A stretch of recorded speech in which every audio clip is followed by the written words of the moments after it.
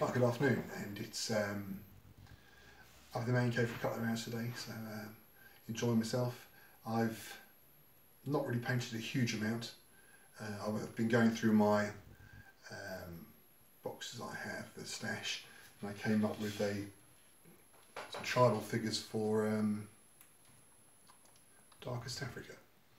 And these are the tribe of Shlapalapa, I've called them.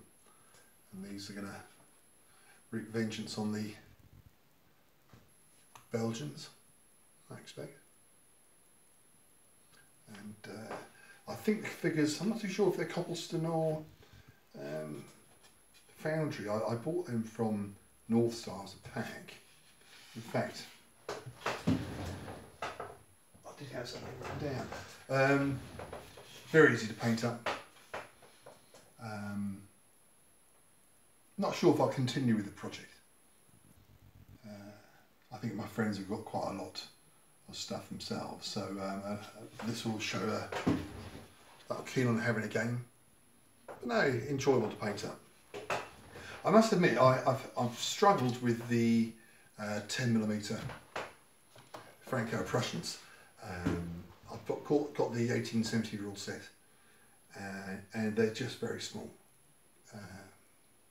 Obviously I knew they're 10mm, but I've struggled. I've painted up a couple just to test out, and I might put that project on hold because I don't think my eyes are quite up to it, which is a shame. So it's in the pending tray.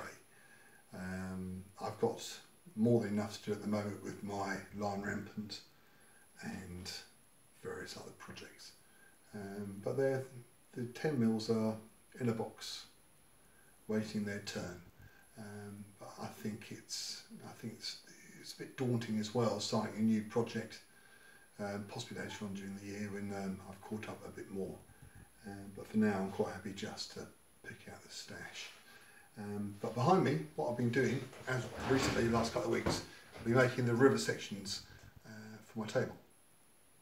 As you can see, each board here is 2 foot square. The river is about 7.5 inches wide. I've made 7 boards up, and I've quite enjoyed it. Curves and cutting out the jigsaw and all that sort of thing. Some of it's been quite frustrating when things didn't match up, but it's a learning process. So what I've done now is that I constructed the boards last week, and I've now just covered them with some watered down filler just to seal it all up before adding the texture. I'm not too sure about the surface of the river, whether I just paint it, just paint it on bluey greeny dark colours, or do a ripple effect, which I've seen with PVA and tissue paper in layers, a bit like a lasagna, I think. And also tempting is to put rocks and all bits and pieces, but they need to be stored flat against each other.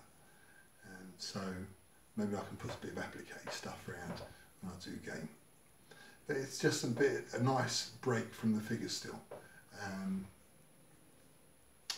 Yes, that's about it. So once the rivers start progressing, I'll certainly give an update.